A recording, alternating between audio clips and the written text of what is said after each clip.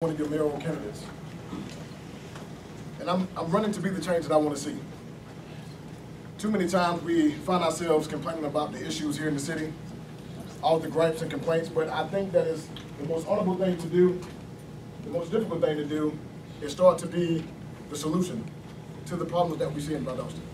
Born and raised right here in Valdosta, Georgia, living in some of the low-income, welfare-based, crime-infested, gang-affiliated places. I've been there. I know the struggles, I know the issues of the city. But I've also been on the other side of the spectrum when it comes to choices, making the right choices in life that gets you to be on the other side of the spectrum. It is time for us to stop losing. We have taken so many losses in this city. I remember my grandmother telling one of my cousins while she was raising her child, she said, "You got to stop telling that child that there'll never be anything. Stop telling that child that they'll never accomplish and never be anything in this life."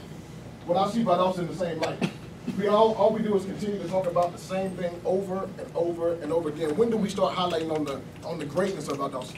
This is a great place because you're still here. If it wasn't so great, you wouldn't be here. So now let's make it better. And that's what I want to do. I want to help take this place to the best that it can possibly be, because each and every one of you have a piece of the puzzle.